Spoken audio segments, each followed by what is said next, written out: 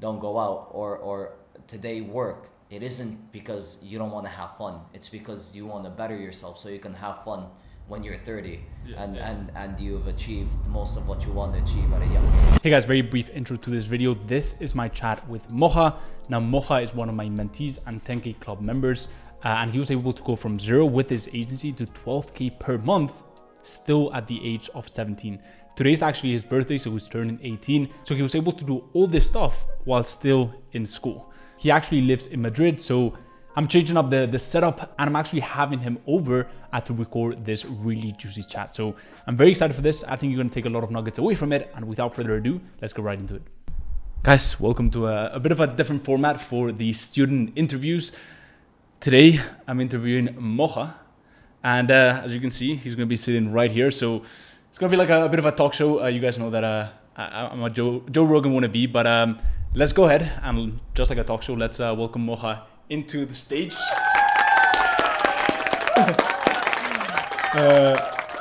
Here's Mocha, and without further ado, let's get right into it. So guys, we're here with the man, the myth, the legend, Mocha. It was quite the job to get this sorted and arranged, but luckily he lives in Madrid as well. So you know, thought that instead of having it over Zoom, we'd link up and actually connect.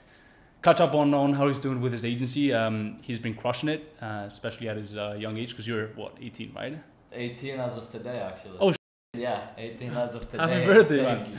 Didn't know that, but that's dope. So on his birthday, doing a little interview, a little podcast clip. And yeah, I just want to dig into his journey, because he recently graduated. Yeah. So how are you feeling? Are you? Well, it feels pretty good. Now I have much more time to actually work, rather than having to balance school and work life and meetings and all that stuff. But it feels really good, really relaxing to get at least one thing off my chest, especially now I can really focus much more, especially with summer. And with this extra time, it's much more appealing, you could say. Because how do you balance the whole thing, right? Because I had Kasim on. I'm not sure if you watched that interview. A lot of people found value from like the way he managed school and his agency, right? Because a lot of people, like most of my mentees, like most people looking to start their agency, they're balancing something else, right? So how did that balance work for you? I know you're crushing it with your studies, with the agency. So how did you manage to balance all that stuff? Well, honestly, I had a pretty crazy schedule, to be honest. I would probably like, normally my day-to-day schedule when I was fully driven was I'd go to sleep at 12, wake up at 4 a.m., take half an hour for myself, and then work out a little, and then start on agency work until 8. 8, go to school. Sometimes if I have a meeting from 9 to 5, the school's pretty relaxed, knowing that I make what I make and that I'm working, and they're really into that stuff. So cool. Sometimes they let me have meetings in school, so that really sorts it out. Or after school as well. After school, I have designated hours for schoolwork, and then designated hours for the agency work. But what really helped is that it was very automated, which honestly came mostly from the mentorship, which made it much easier to manage. If it were not automated, for example, sending the emails and all that stuff, it would have been much more difficult, to be honest. But it's a good grind. It's a good grind. Funny enough, a lot of those automated systems that we covered in the mentorship, like they came from me being stuck in uni, being stuck in class, and I'm like, dude, I cannot fucking send emails. Like, how am I supposed to sign clients? So I was like, there must be a better way than just like banging out hundreds of like cold emails, and being at it at your desk. That's really dope though. Like, did you have that conversation with the school, or did it just come out like naturally? No, so at the beginning of the year, I had a couple of meetings, and you probably can know that I get along with pretty much everybody. So most people, I mean, I think someone made a reference, because I was watching, I watched, he had a speech at his graduation, so checked it out, and there was one of his friends actually made a mention to your agency, right? So like most people are aware that you're in the agency. Okay. And so I get along really well with the headmaster. We always talk about, for example, books that we really like, or just stuff in general we really like. So he asked me, what did you do during quarantine? And I explained to him that I started an agency and all that good stuff. And he's like, oh, really? Wow, how do you balance it? And I was like, well, here I am. So, and then he lets me use his office when I have, for example, which is really, really cool. That's right. Yeah, which is really, really sweet of him, honestly. Have clients ever been like, yo, I think that's like a, I don't know, like a high school, are you in a principal's office? Are you grounded? I've had people like, it's a really nice office. I'm like, thank you, thank you. And but I've also had bad experiences with some meetings, not clients per se, but for example, discovery calls. Yeah. They'll be like, oh, you're 17 years old. What do you know about this? The minute I hear that, I turn it off. I'm like, I don't have time for you. Right. How do you react to that? Because I mean, right now you're 18, right? Yeah. So when you had success, because right now, how much are you making? Right now, I've the top because with IB exams and everything. Right now, I'm making 5,000 passive. Okay. Without having. But you got to like 12K per month, right? Yeah. Okay. So 3-4 months, 12K. You got to, and that's 5K because he was doing IB, like all this shit, like that's passive, like completely passive, like that's pretty insane at your age, especially. Thank you. 12K a month, right? Yeah. So you got to that figure, 17. Yeah. If that conversation ever came up, right? That objection ever came up, like what was your response to it? Did it come up a lot? Or because I feel like it doesn't come up as much as people think. They're like, oh, people are gonna pick my age. Like, dude, no, it really doesn't. Show the confidence. No, it really doesn't. And actually, the thing is, like, when you get into the meetings with these guys, they're like, all we want is results. We don't care about your age. Like, I can have a 10-year-old do it, and if he can do it, that's all I want. I want the results. But then you always find, a bit more conservative about work style, and to be like, well, what do you know? You're 17 years old. And my approach to that is, I know what I'm capable of. My referrals show what I'm capable of. The things I've worked on in the past show what I'm capable of. If someone doesn't believe in me, I'm not wasting my time with them. Okay. They can find somebody else to do it for them, even though I know I can do the job 10 times better. Okay. So they lose, I don't. Right. No, I like that.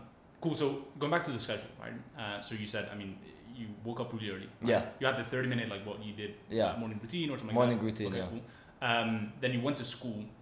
Then after school, like what were the, I mean, what did it look like? After school, I do sports too, so it's a packed schedule. Yeah. I have an hour where I just relax, and then I have sports for an hour and a half, get home, do most of my school work, and then I leave 2 hours to check up on how everything's going, see how the ads managers are going, speak. What really helped as well is the difference in time zones with my employees and team members.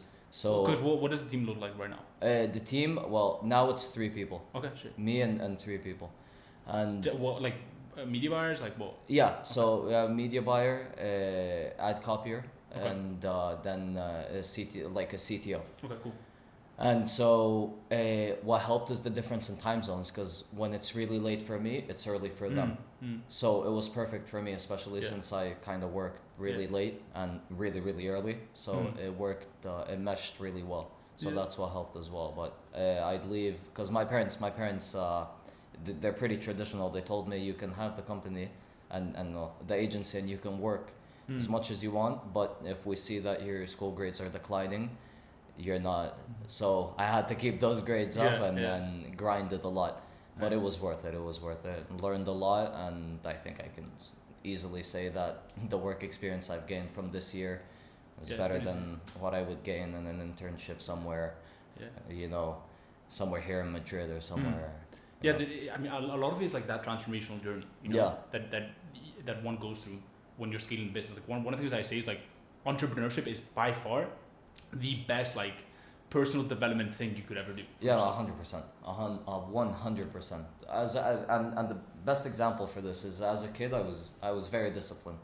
I was very focused, very driven. But then came a point where between 10th grade, 11th grade, things went downhill because I didn't really have anything to look forward to do. I felt like everything was more of a task to do. Okay. But then when I started stumbling upon what you did, which is by the way, a really random story because I didn't even know it was him at the beginning.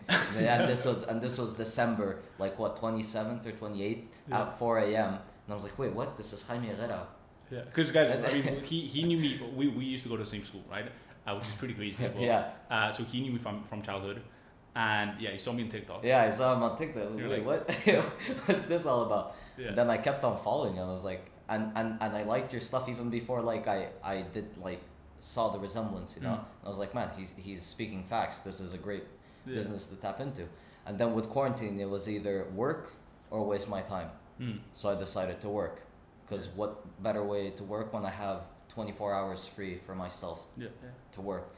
And it was the best time to tap into SMMA. Everything is going digital now. Especially with it changed everything tremendously, and it really taught me discipline, especially in school. It also and my day-to-day life. Best examples, I started waking up at 4 a.m.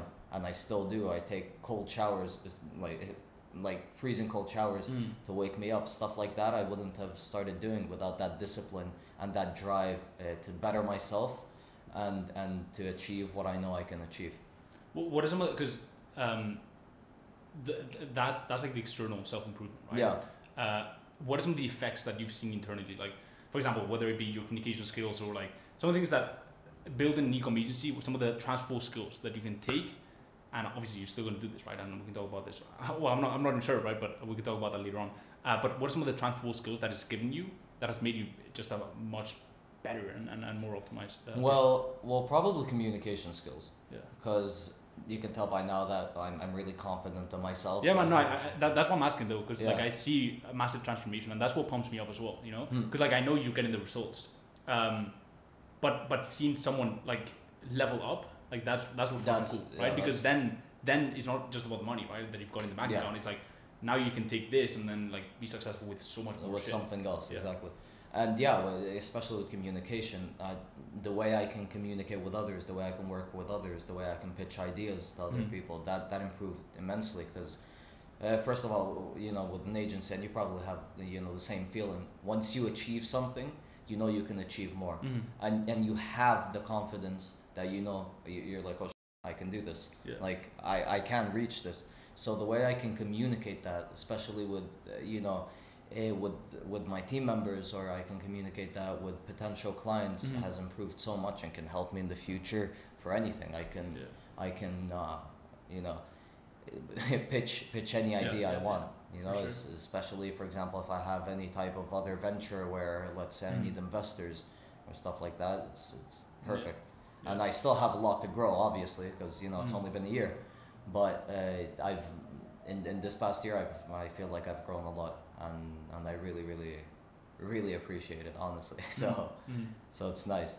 Yeah, I think like there's something that happens when you start getting those little wins under your belt, right? Because like at first it's like, I mean, your self-identity is like, I'm not a person that has had success, right? Like obviously maybe in your certain areas, right? Maybe at school, whatever, right?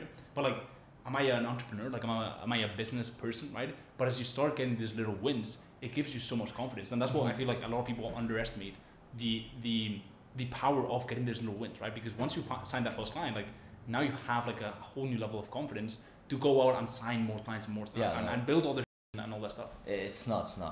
Yeah. Like and as cliche as it sounds, as everybody says, don't give up. Like it even if like you start like this, don't give up. But the thing is, do not give up. Because when you least expect it, you'll get the results. And once you get the results, it all goes uphill. All goes uphill, because it's like an adrenaline rush to get you. And each time, it feels like the first time. Each time you sign a client or each time you achieve something, it feels like it's the first time you achieve something. And those little wins are what keep you motivated and what keep you going. And it really opens your mind to the idea of really not giving up and knowing, especially for example, with your agency, how now you've grown it much more than just an e-commerce agency, but to so many other different and a brand now. It's not only a marketing agency but also a brand, which is crazy. And that's, for example, what I mean by like these little wins can help you like find yourself and find what you can really achieve. So those little wins really help in the future. And the best advice is never don't give up. As cliche as it sounds, and you know, it's powerful the words, truth. man. Powerful words. Because it's. I mean, people think that it's the version that they are when they start their agency that is gonna get them to 10K a month, right? But it's completely different. Like you're gonna be a completely different person when you've hit 12K a month or when you're making 5K passively. Like it's just a complete different version, and the version of you that will grow to new heights, right? It will be a completely different version of Mocha, right? Yeah. On the, as you, when you start getting these little wins, right, and when you start making your first money and all that stuff, and when you started seeing the money in the bank account and all that stuff, did it have an effect on you? That specifically? What it really had an effect on, and I mean, one thing that I knew from the beginning is, I come from a family that does very well, and one of the reasons why I really started the agency and love entrepreneurship is because people always, would say, oh, what you get is from your parents, and that's one thing that drives me insane, because I do work hard for what I get, and I've done it with my agency. But the first thing that went through my mind when I saw that money in the bank was invest it. That's other streams of income. That's the first thing that came into my mind. And also what changed was that I was like, I probably want to work now so I can enjoy later. Yeah. And that was very difficult, especially at my age. 17 years old, you always want to go out, have fun, but there's some times where you really need to focus, and that's what really changed in my mind when I saw the money. That's a big realization, right? The fact that let me work now that I've got all the energy in the world, that I've got the drive, right? And it might even be hard, I'm sure for a lot of your friends, right? Yeah. Because I mean, I've had my school experience as well. I mean, I'm sure most people have, right? But it's really hard for them to grasp. And it's really hard for us to grasp even at first when we're starting out the journey that it pays so many dividends, right? To work now. Yeah, no, it does. And one thing, and this is also one of your TikToks that I watched in the early days, is invest. I mean, especially for my case, right now, I don't really need all that money. What I do is invest it, other streams of income, indexes.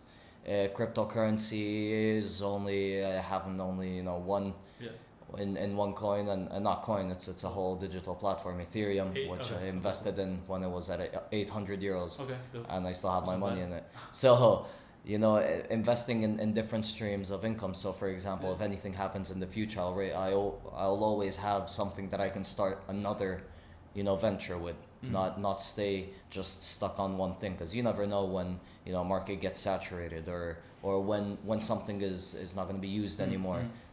Take for simplest example is with day-to-day marketing, and social media marketing has blown that out of the park. Exactly. So different streams of income, and always trying to find other ways of bettering myself and my agency, and trying to make it something bigger. Yeah.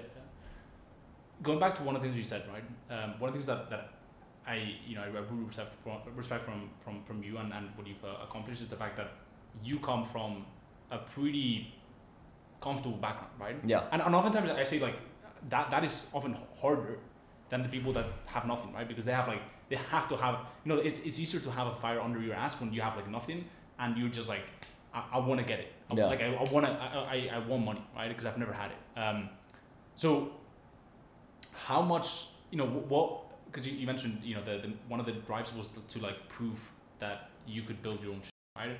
Now that you've done that in a way, right? Obviously, there's still a lot more to achieve, but has the drive or the things that fuel you changed from that kind of negative energy and fuel, which by the way is super useful at first, right? Has that changed now? Are you operating from a different frequency now? I mean, in some aspects, yes, some aspects, no.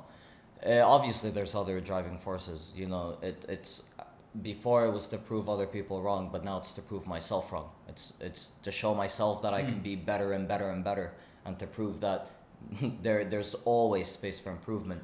But there's also always in the back of my head the tick where it's You know, always knowing someone's like, oh, your parents got this for you, oh, your parents did this for you, and there's nothing in the world that makes me as mad as someone saying that. Yeah. Especially because, you know, obviously it's, you know, a common myth that, oh, if you come from an affluent background, your parents do everything for you. And that's a stereotype I want to break.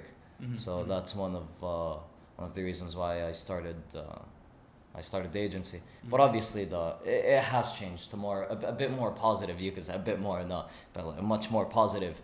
In the aspect where I want to improve myself. Like, it's not about what others think now, it's about what I think and what I think I can do. So that's what's changed. I think that's mostly a really powerful reflection, and it goes for the viewers as well. Like, I think it's completely fine at the start to operate from maybe not the healthiest of frequencies, right? Like, to just use that negative energy and use it to fuel you to accomplish, to get you off your ass, right, and achieve and accomplish those things. But I think as you start scaling, it becomes more about like the person you're becoming in the journey, like constant, where can you get to next, and what is the type of person that you need to become to get to that next level. Switching gears a bit, right, and talking about those relationships that you mentioned, some which are not so positive, which they basically tell you like, oh, you haven't done this yourself, but more on the friend side of things, right? And there's a bit of a juicy topic, right? But did it change how people viewed you when you started seeing the money, when you started having success, or the OGs, like it was just like the same type of thing? Honestly, not at all. But I think that also plays a role because the American school, how it is, no one is really there to make friendships for for the money or for the but honestly, all of them have been very, very supportive. It's crazy.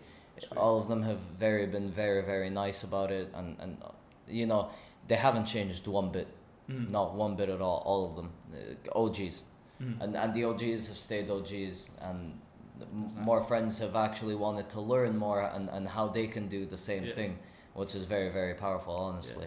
So honestly, no, they've been very, very positive, and that's what really helped as well, to see some of the feedback from others. But they kept it really civil, you could say. I love to hear that, man, because one of the things that drives me personally is like, if I can impact others, and this will happen to you as well, because you have really good communication skills and the ability to impact others.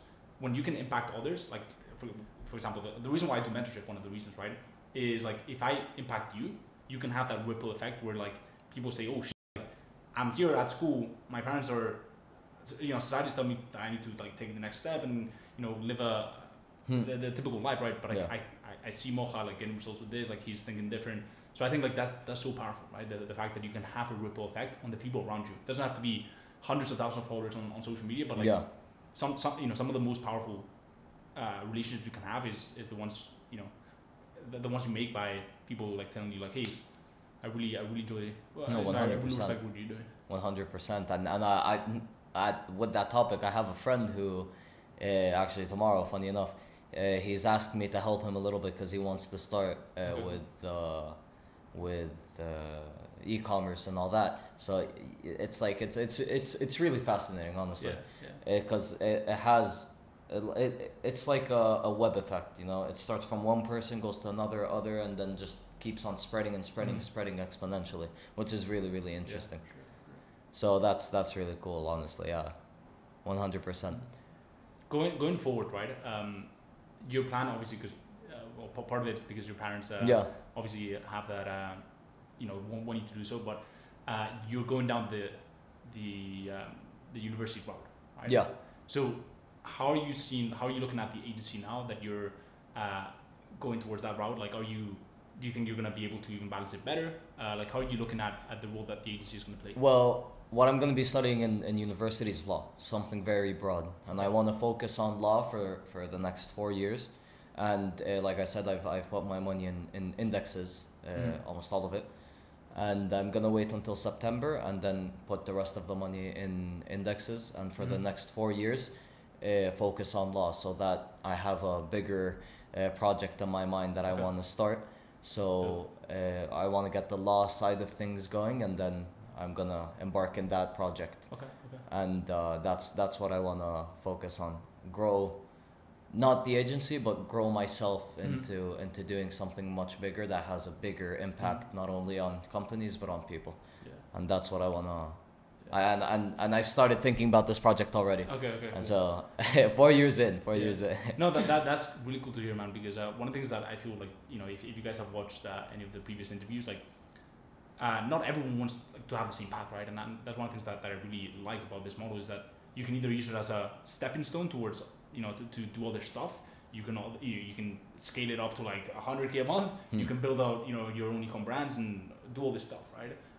So that's one of the things that I think is incredible about this business model, that it doesn't tie you down, or it doesn't, like, you know, make you do certain things that you don't want to do. It's very transferable. Yeah, no, it really is. It really is. And it opens a lot of doors, like I said before.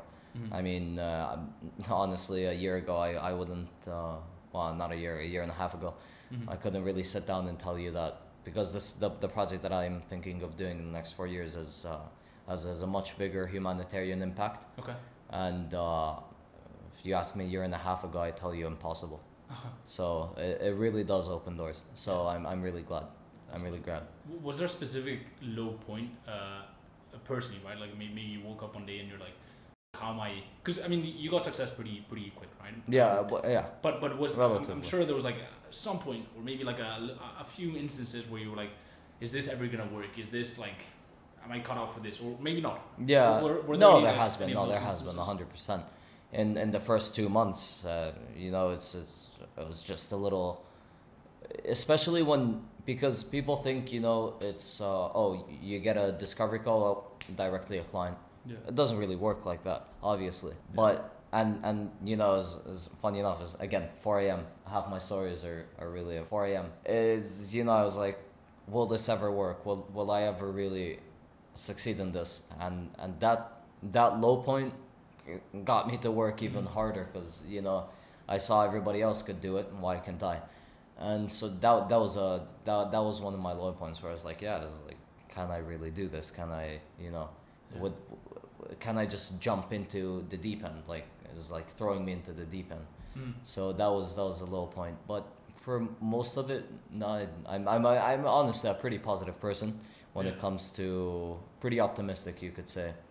Optimistic, obviously, logically, not emotionally. So, but pretty optimistic. So not that many low points. Everything was done either logically and with, you know, proven facts, or not done at all.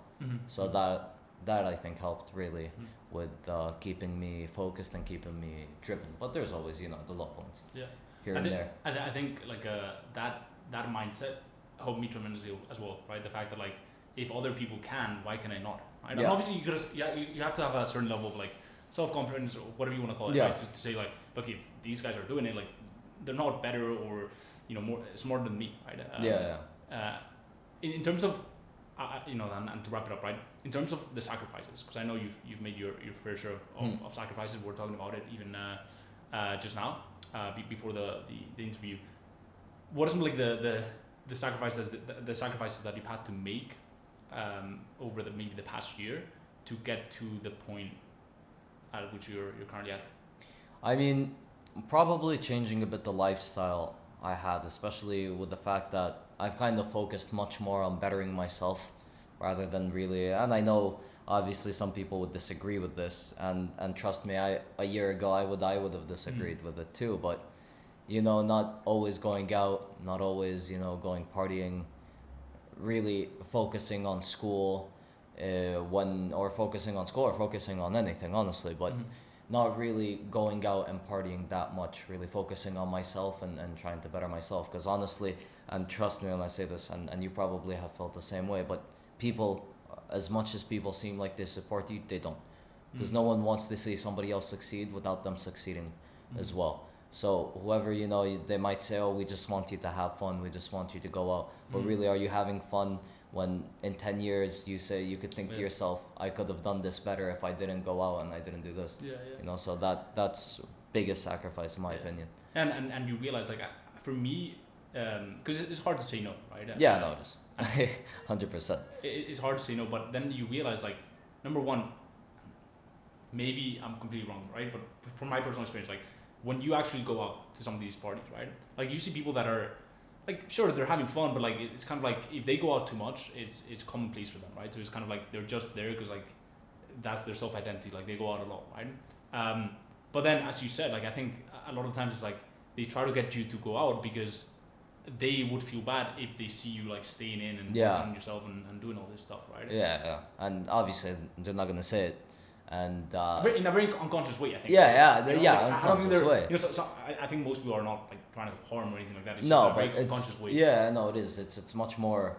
It's not really. It's yeah, like you said, it's unconscious. It's not really meant to stop you, but it's you know what I mean. Like in the sense where it's like, oh, you know, he's working, I'm out here partying, you know, getting wasted, all that stuff, you know. And to go back to one thing you said about a common place, it's really interesting because I don't really usually go out to parties a lot, but you know, graduation, like we mentioned before, I went to the graduation party, and I'm telling you that I genuinely don't know how they can keep up that lifestyle every weekend. I don't know how they can keep up that lifestyle. It's crazy. but hey, I mean, having a little, and don't get me wrong, and probably Jaime agrees, that doesn't mean don't have fun at all, but it means know when to have fun and know when to work. Also, dude, another thing that and I'm hoping that people who are in school a bunch of people who are in school are watching this, because another thing is like have fun, but I feel like in school it's almost like you think it's the norm to constantly be going out, right? And so like is this constant, like is this idea that you download in your head where like, oh, I have to be going out, right? Otherwise like something's wrong, you know? And so have the time to really reflect and ask like, am I truly happy going out? Or am I just doing this because everyone seems to be doing this, right? Because for me, like of course I enjoy a party every once in a while, right? Like I enjoy going out, like I enjoy living life, like I mean, who doesn't? Who doesn't? Right? Yeah. But then you know, I started questioning like, why am I going out to this party, right? Or like, why is this the type of like the student lifestyle, right? Like, why not, you know, why not work now, or why not like build cool shit? Oh, obviously have fun, right? But like question the social norms, right? Exactly. I feel like a lot of people are, you know, I see this all the time. Like, I feel like a lot of people get caught up in, you know, whether it's college or school, going to parties or going out and like partying when they actually don't like it at all, right? They're just there because of social pressure, right? And like the really smart people, or like, I mean, you even have to be that smart, right? Or intelligent to build cool shit.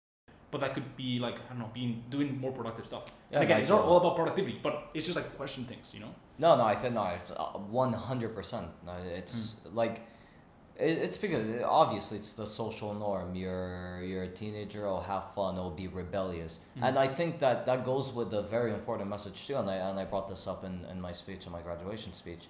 People think that people tell you things like, for example, your parents like tell you, oh, don't go out, don't do this, to harm you, but it really isn't. It's in order to help you. So when you tell yourself that, oh, today don't go out, or today work, it isn't because you don't want to have fun. It's because you want to better yourself so you can have fun when you're 30 and you've achieved most of what you want to achieve at a young age. You know what I mean? So I mean, I 100% agree. It's the social pressure is crazy, and knowing how to get out of it, and knowing that societal norms aren't always the ones that are, you know, gonna get you through life. That's the turning point, I think, in someone's life. Knowing when to drift from you know, from society's expectations to your expectations. It gives you a whole, you know, people talk about freedom, like financial freedom, time freedom, location freedom, but freedom of thought, like freedom of like doing the shit you actually want, not because people tell you to do it. Like that's when you, like when you don't give a shit, you know, like when you don't give a shit about like what people think of what you're doing, what you're working on, the way you dress, you know, your choices, like that's when you really win, right? Because like once you have that freedom and you start tapping into like your conscience and like your creativity and all this stuff that you actually want to do, like that's when you really crack it, you know? Yeah, no, you know, it sounds like, freedom of thought, freedom of speech, all that stuff, but are we really, in this day and age, are we really free to express what we really think, or are we just thinking what people want us to think. So it is, in my opinion, it's the most important one. It's much more, in my opinion, much more important than, because without freedom of thought, I don't think you can get the other freedom of time, or freedom, financial freedom, and you know, and freedom of location without freedom of thought. Because you can't, because in order to have the financial freedom, you need to break away from the bubble that everybody's in. You need to be different in order to be to stand out. So I think freedom of thought is what really gets you there. Dude, I think there's I mean, I really like the way we, you know, that conversation. Definitely very valuable, and I've enjoyed every single second of it. Is there any final message, final comment, final word that you want to leave the audience? The final word is, honestly, the mentorship changed my life. That's all I have to say. And obviously, don't take it for the fact that, oh, if you do it, you need to work hard. Work hard and put the work in, and you'll see the results. Because it's handed on a silver platter. What he gives you is literally a silver platter. So work hard, and you can achieve anything. Honestly, I'm 18 years old now, and here I am. wish the guy a happy birthday. If you're watching this, I'm sure you took value out of it. Leave a comment. But dude, I want to acknowledge you, man, and you know, for thinking different, from being different, for, you know, going, you know, and traveling the path that it's a narrow path that most people at your age, especially, and even at 50, like they'll never have the guts or the courage to travel. So I'm excited for what's to come, man. I'm excited for the thing you're working on for these 4 years, and I wish you all the best, man. Thank you, sir. I appreciate you. Thank you. And thank you very much. We can connect further. Sounds great. Thank you. Guys, thank you for watching. If you've enjoyed the interview, go ahead and smash the like button and drop a sub.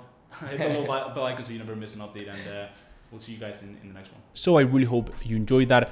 We covered a lot of topics, a lot of very juicy topics, and hopefully you can walk away with a lot of golden nuggets. Now, real quick, this is not for everyone, but if you have the work ethic, you're looking to build an online business that can add real value to real people, right? And that can sustain you for 5, 10, 15 years, an actual business, right? And you're looking to blow past the 10K a month mark in record-breaking time, then you might want to consider checking out my mentorship. I keep it very tight knit. So the first thing that we do is we jump on a call, see if you're a good fit. And if you are, then we'll discuss further details. But if you're looking to get results like Mocha and countless other mentees of mine, you can go ahead and check out the link in the description. That is a link to apply to the mentorship. Go ahead and book in a time that works for you. You can go ahead and book in a time that best suits you. And my team and I will have a quick chat with you. So with that being said, hope everything's going well in your journey, and I'll see you in the next one. Peace. Mocha, and then you walk in. Yeah. And I'm grateful like claps, like okay, sounds good. Post production. Watch me train.